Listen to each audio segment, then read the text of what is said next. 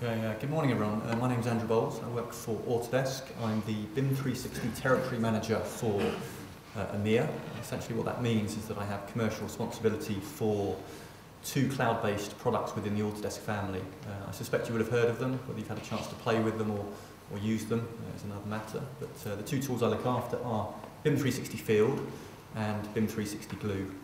Today I'm going to be concentrating the talk on BIM 360 Field, but in the Genius bar later, if anyone wants to talk to me about BIM 360 Glue, which has been sort of coined as Navisworks in the cloud, used as a design, collaboration and coordination tool, then come up and speak to me a bit later today. But the focus for the next 15 minutes is going to be BIM 360 Field, and it's actually very nice to be presenting back at CETA. I think the last time I was here was probably about 8-9 years ago when I was presenting a project collaboration technology. It's been really nice over the last 9-10 years to see how the use of technology in Ireland has evolved from patting ourselves on the back for sharing documents on a project extranet like 4 projects or BC or A site or whatever it might be, Buzzsaw. And then we progressed into configuring the common data environment to BS 1192 standards. Now we're seeing the emergence of things like PAS 1192 and the sharing of model information and how we've moved from maybe a document-centric way of working into a data-centric environment that Andrew touched on earlier. So it's been fascinating to watch that, and now we're seeing a number of trends in the industry. So Autodesk, we're seeing the marriage or convergence of 3 factors right now that are almost creating a perfect storm, excuse the pun, for this next generation of BIM in the cloud. And I'll try and demystify some of that for you over the next 15 minutes. So the first factor we're seeing, certainly an increased BIM adoption. It's been spoken about a lot this morning and last night by the sound of things. And whether that BIM adoption or increased BIM adoption is being driven by public sector mandates like we're seeing in the UK government and further afield with other global mandates, or whether it's being driven by BIM savvy private sector clients, it's here to say, as Mark was saying, it's not going anywhere. Second factor we're seeing in the market is increased demand for access to information on mobile devices like the iPad. Andrew flashed up a few slides of BIM 360 Field earlier. I'll show you that in a live software demonstration very shortly. But people wanting to work remotely with or without an internet connection out in the field, wanting to capture information in real time, perhaps feed that back into the model and drive efficiencies. I think Andrew put it very nicely actually. It was either, I think you said, do more with the same resource or reduce the number of resources. So it's either an FTE saving or it's giving people more time to do value-added work rather than onerous administration stuff. The third factor we're seeing is the increased adoption of cloud computing. For some of you, that might scare the life out of you. For some of you, you've just embraced it and you recognise the benefits of putting your IT in the cloud and leveraging the elasticity of the cloud or the infinite computing power of the cloud as opposed to tying up local resources on the desktop. And if you want to discuss that in more detail and what that means for your IT infrastructure, then we can talk about that a bit later. So we're seeing that the marriage of those 3 factors, creating an environment that allows our clients now to plan, design, simulate, visualize, document and build better. Okay. I think this statistic was shared by Andrew in his earlier slide is that, ironically, while 70% or 75% of construction cost occurs in the field, there's a huge disconnect between how much money is spent mobilising the mobile workforce in terms of IT spend on mobile devices. It's kind of ironic that I order something from Amazon that costs £5 and the guy gives me a PDA and I sign it, yet on a multi-billion-pound scheme, the thought of using mobile technology scares a few people. So the emergence of tools like BIM 360 Field is really to redress that balance and that huge disconnect between where the risk and the money is spent, i.e. in the field, and making sure that the IT spend aligns itself to that.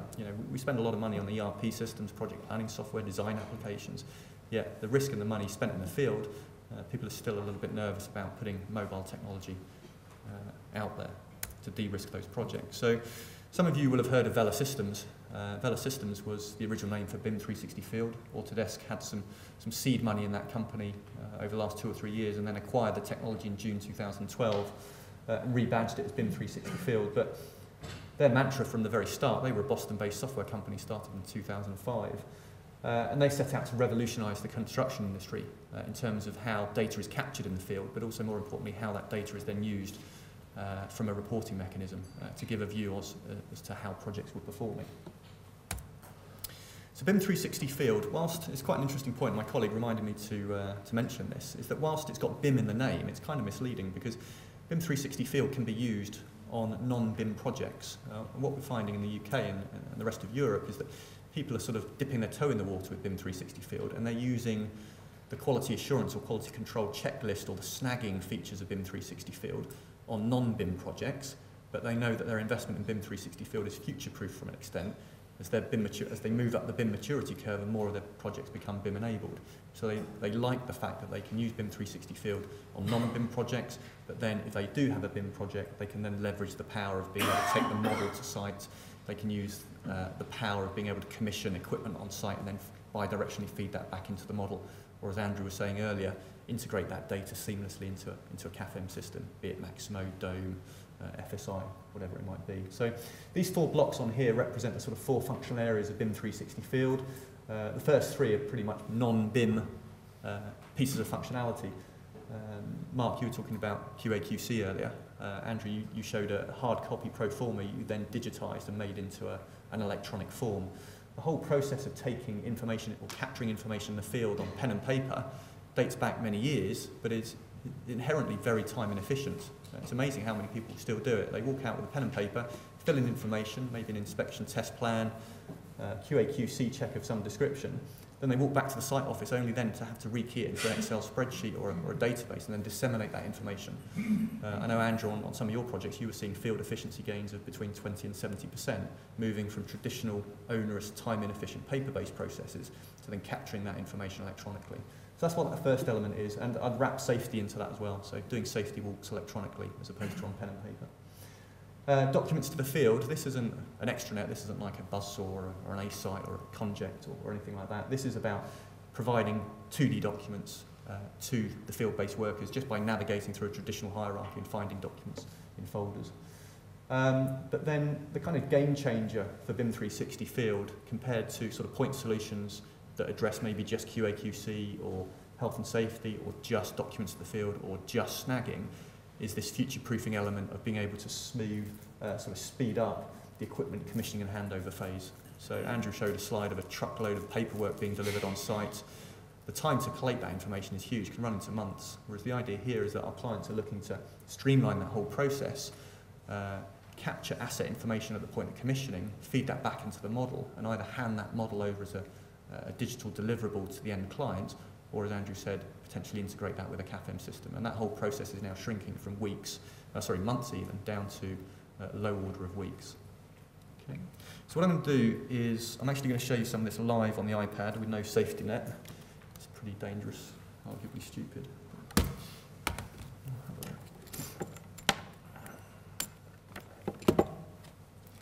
So here I have a ruggedized iPad. Andrew, you made reference to iPads getting damaged in the field potentially, and that there is some nervousness about taking these expensive devices out in the field.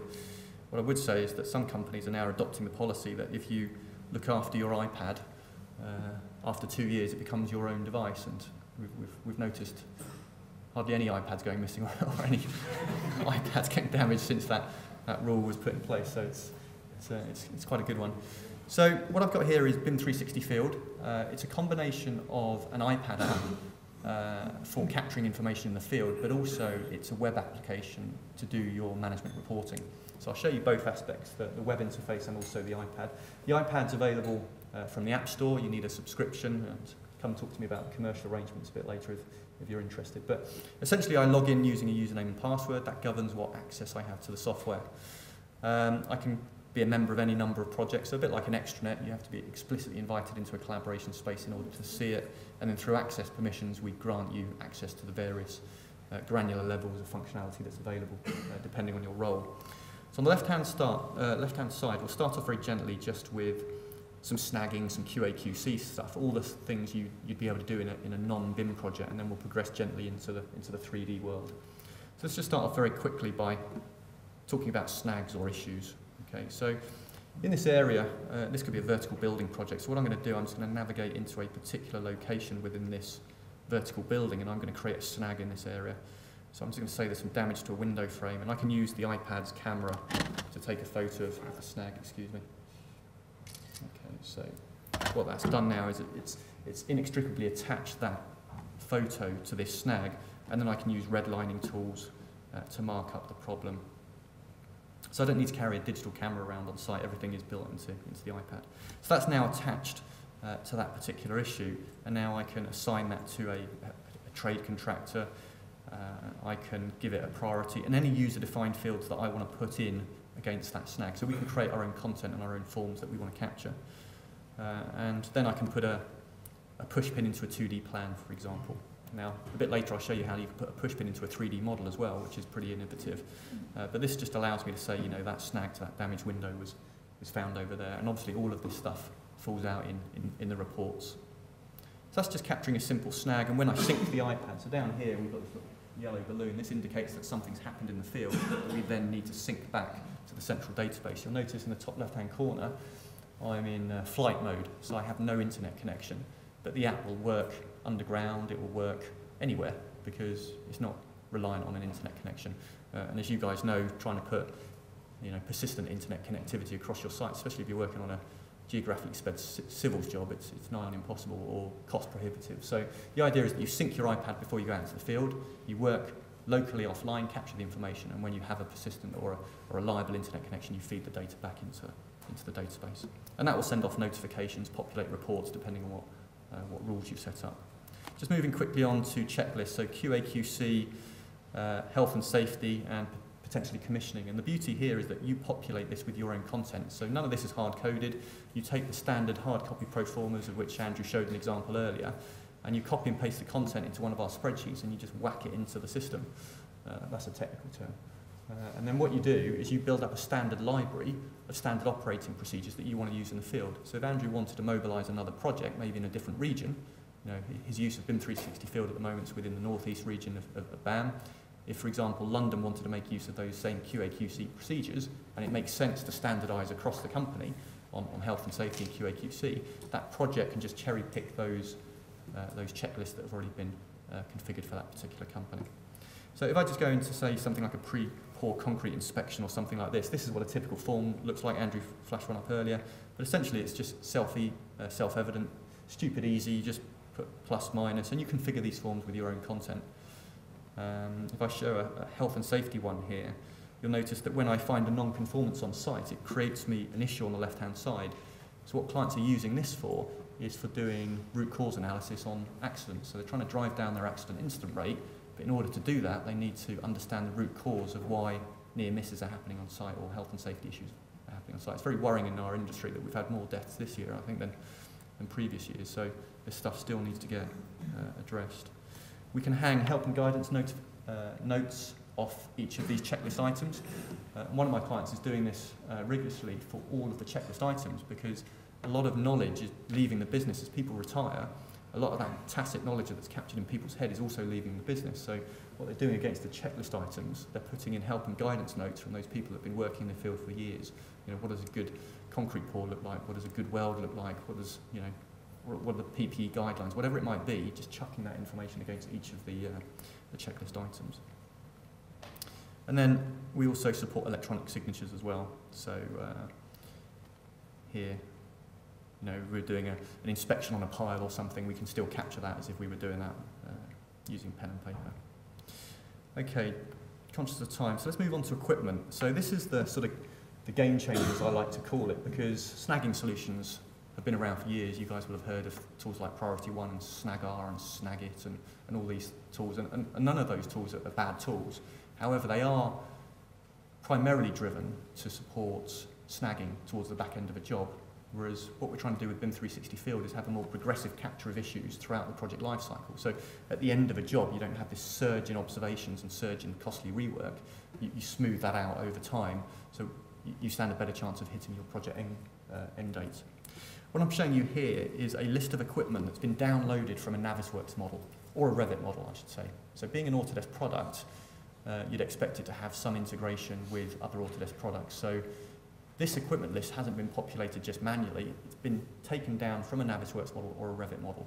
And the reason we're doing that is that we can then go out, barcode or QR code attach to all of our HVAC or individual components within the model, put barcodes on these things, use the iPad reader to go to use the barcode scanner, scan something, that will then hyperlink straight to the piece of equipment, say this particular pump, and then we can capture all the asset information that we want to feed back into the model. So what Andrew's done, he's taken user-defined fields that they want to capture in the field, things like its serial number, has it got warranty, attachments to O&M manuals, all of this sort of stuff at the point of commissioning, rather than having to retrospectively capture all of that information and create a huge bottleneck and a time lag at the end of the job. So in here, I can merrily say this is now installed, okay, and all of this information will get fed back into the model.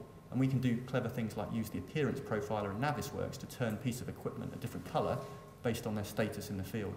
So we've got some very clever clients that are using this to track prefabricated parts from the factory being delivered on site. So for example, unitised curtain walling that wraps around a building, you can say once it's installed on site, turn it green in the model.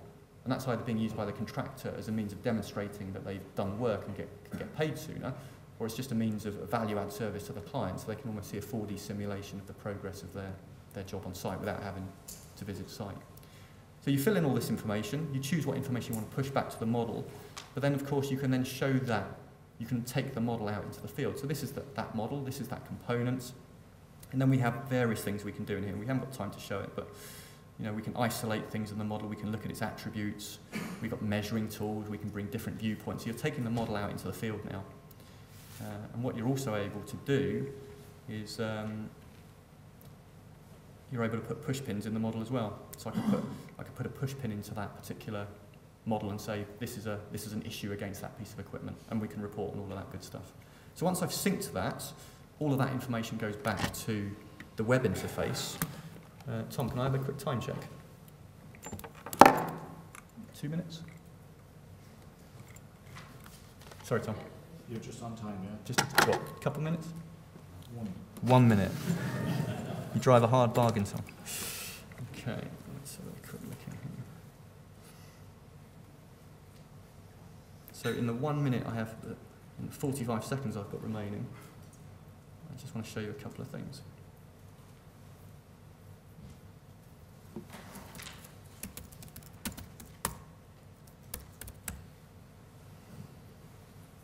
Firstly, Navisworks. So I told you I downloaded the equipment records from Navis. Now let's pretend we've synced our iPad and we're pushing that back into the model.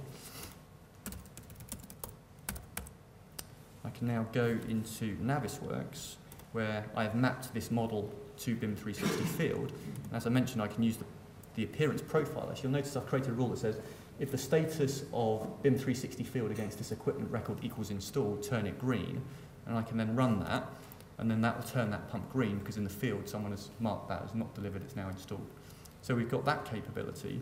Then we also have the capability to view all of this information from a web reporting point of view. This is the same screen that Andrew showed in his presentation. And depending and contextual to your role, you can bring up different portlets of information, such as number of snags created versus closed out, what's the equipment progress tracker like, oldest unresolved issues, time, KPI metrics on how trades are responding to tasks. So you've got all of that good stuff.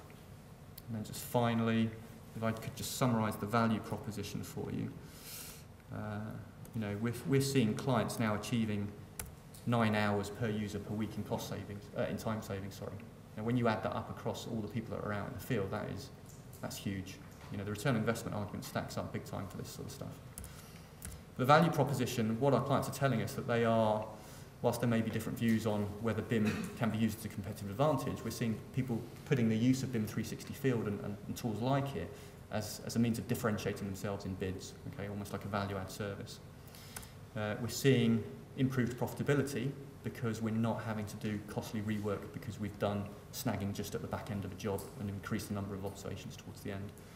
And we're also seeing people driving down accident incident rates and being able to impose or enforce the use of quality management protocols and health and safety guidelines in the field. So that's a very quick whistle-stop tour of BIM 360 field. As I said, I'll be in the Genius Bar a bit later with my colleague Mike. I can just put your hand up, come over and speak to myself or Mike. But I shall leave it there. Thank you.